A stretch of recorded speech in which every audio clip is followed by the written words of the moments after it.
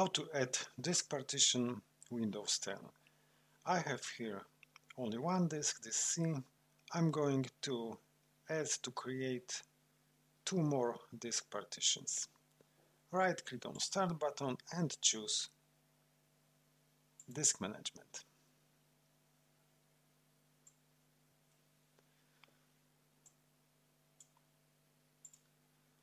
Then right click on C drive and shrink volume. We need to take part of a disk, and from this part we can create new disk partitions.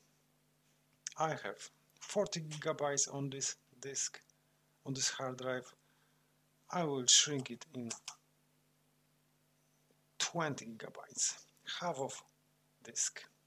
Then I have 20 unallocated. Again, right click and click New Simple Volume. Then next, simple volume size in megabytes. Let's say I would like to have half of this, 10 GB. Next, now we can assign a letter.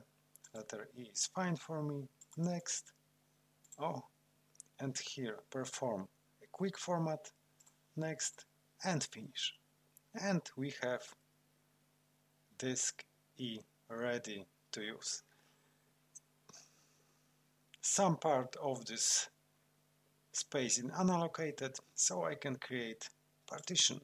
So again, right click, New Simple Volume. Next, I'm going to take all of the space this time. Next, assign a letter. Next, next, and finish. And now we have new volume F. So we just create two more partitions using disk management in Windows 10. Leave a comment please, subscribe my channel, and thank you for watching.